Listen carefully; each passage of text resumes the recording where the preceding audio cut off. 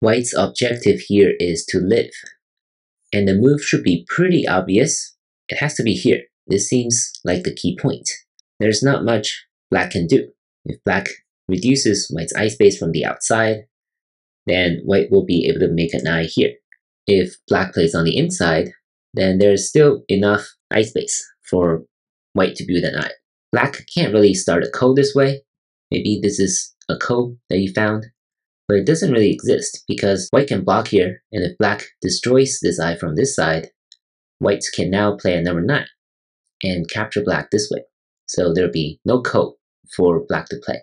And that is why number 1 here will actually work. What's more interesting is probably this move. You might be thinking, if white plays here first, it will still work. Of course, if black plays here at number 2 on the outside, white can still play at number 3. But black will be able to come in at number 2. And white will actually be dead. Because if white plays something like this, then what happens now is that black can clamp here at number 4 and connect back. And this will not be enough eye space. Of course, you can argue white has these moves that potentially will work. But I think for the purpose of our problem, this is probably outside the scope. And number 2 is interesting because if number 3 is here, what happens now is that black can stand down here and threaten to connect back. If white plays here, now white will be cut off this way or this way. So this is not okay for white.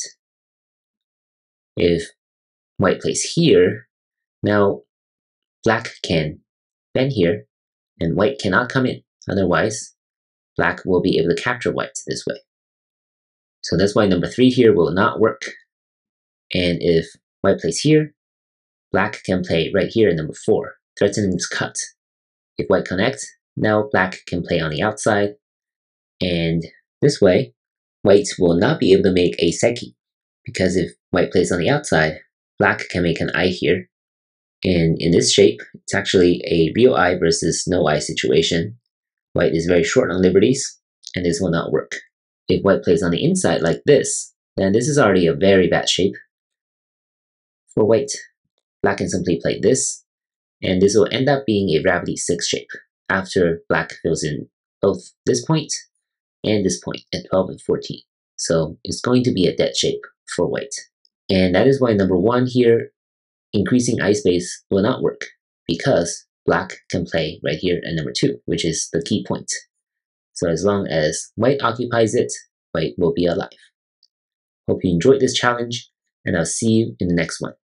Thank you for watching.